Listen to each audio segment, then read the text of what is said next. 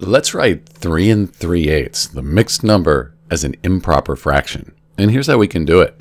We take the whole number, 3 times 8. So 3 times 8 is 24, and then we add that to the numerator, to 3. So 3 times 8, 24. 24 plus 3 equals 27.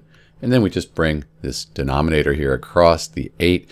And this is the improper fraction for 3 3/8. It's improper because the numerator here, that's larger than the denominator. So let's do it again. 3 times 8, 24. 24 plus 3, that gives you the 27. Bring the 8 across, and there you have it. 27/8. That's the improper fraction for the mixed number 3 3/8. And we can check that because 8 goes into 27 3 times. 3 times 8 is 24 with 3 left over. Bring the 8 across, 3 3/8. That's what we started with. That's it. This is Dr. B writing the mixed number 3 3/8 as an improper fraction. The answer is 27/8. Thanks for watching.